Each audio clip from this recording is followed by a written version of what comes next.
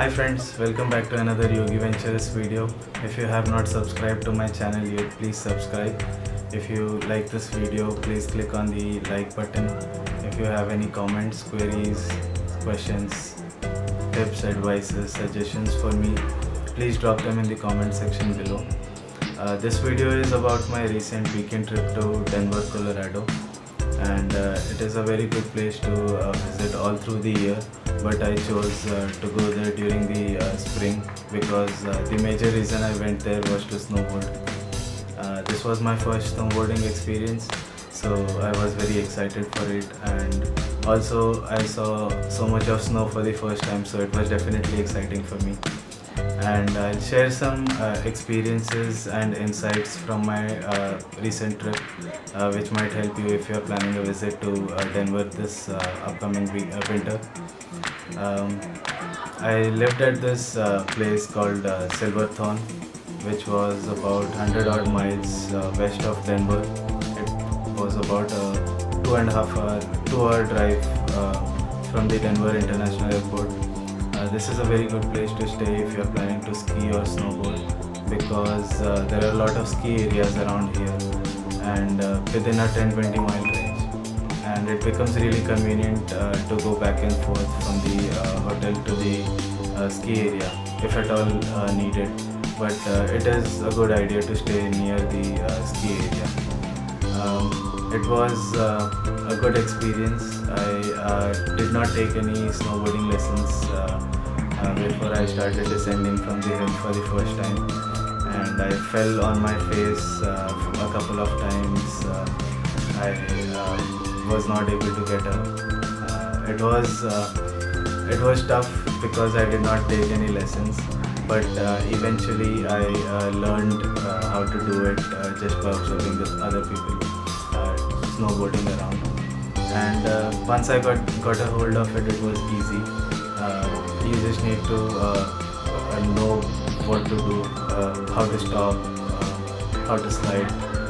That is the key, and during my video I'll show you I'll share some tips that might help you if you're planning to snowboard for the first time, or if you're a beginner.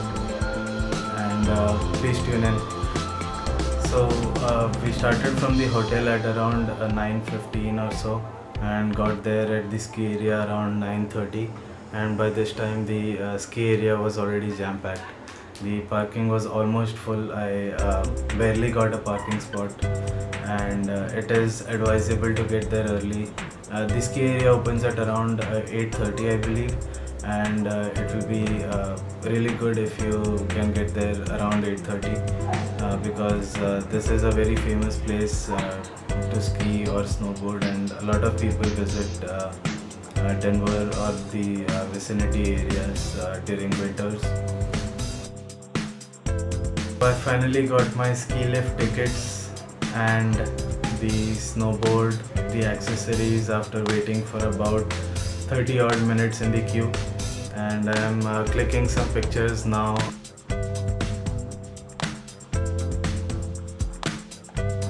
Alright guys, it's almost time to hop onto the ski lift.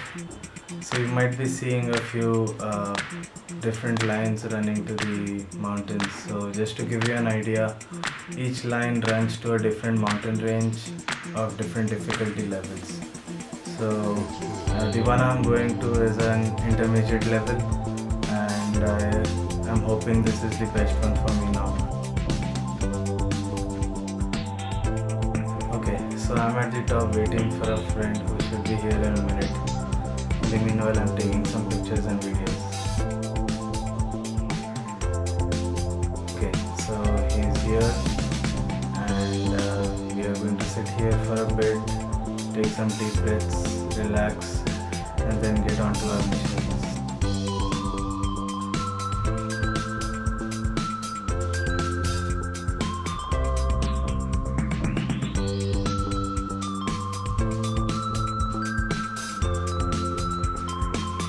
I'm now ready to roll.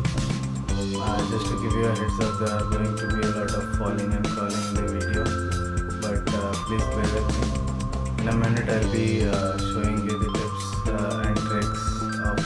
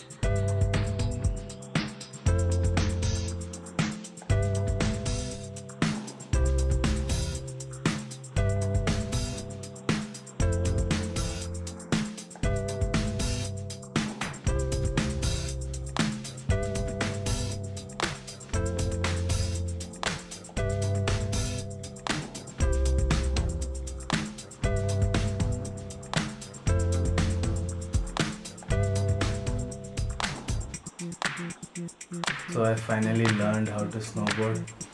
The basic idea is you go against the slope. Get your snowboard perpendicular to the slope and put your weight against the slope. That is how you stop. And to slide again, you put the snowboard parallel to the slope and just balance. That's how you slide.